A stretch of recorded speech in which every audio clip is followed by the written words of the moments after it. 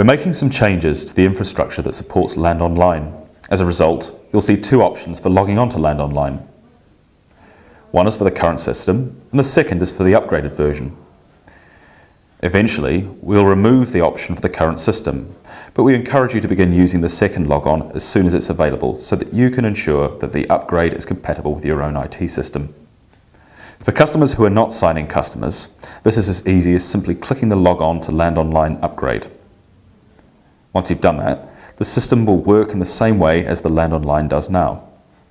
If you're a signing customer, you'll need to uninstall and then reinstall your DigiSign software before you can log on. Uninstalling DigiSign will be different depending on your computer's operating system. We're using Windows 10 here, but information on how it works in other operating systems is available on our website. Click on the Windows button and select the Settings icon. Select System, then Apps and Features.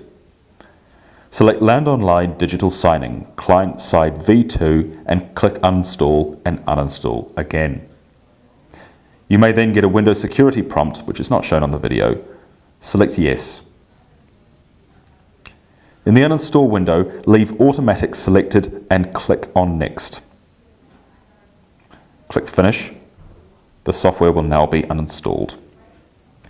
Once you've uninstalled your existing DigiSign software, you can install the latest version. From the Landonline homepage, select System Support and Software Downloads, then Software Downloads. Scroll down to select Download and Install DigiSign 2 software.